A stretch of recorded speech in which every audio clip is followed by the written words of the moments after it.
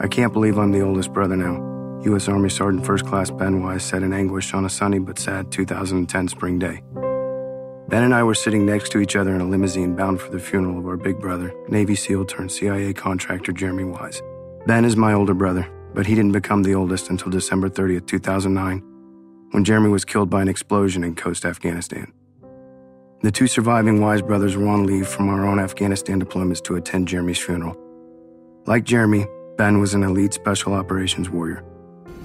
Jeremy, I miss you, and I love you, brother, and see you again. On that day, however, he was just a grieving sibling. I was numb, not only from a 30-plus hour flight home from Afghanistan, but from the waves of emotion that accompanied trying to accept that my oldest brother was gone.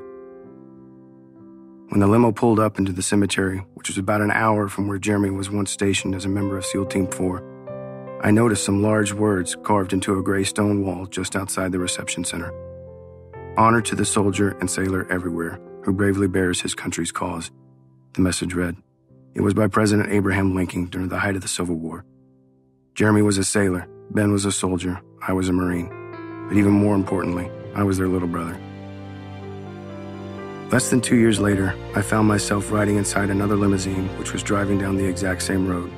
This time, Ben wasn't sitting next to me. He was resting inside an American flag-draped casket. As I buried my head in my hands, I prayed to be awoken from what seemed like a terrible dream. My blank eyes then moved back out the window and toward the place where my two brothers would soon rest side by side for all eternity. In that surreal moment, I came to the same somber realization that Ben had reached 22 months earlier. I was now the oldest living Wise brother.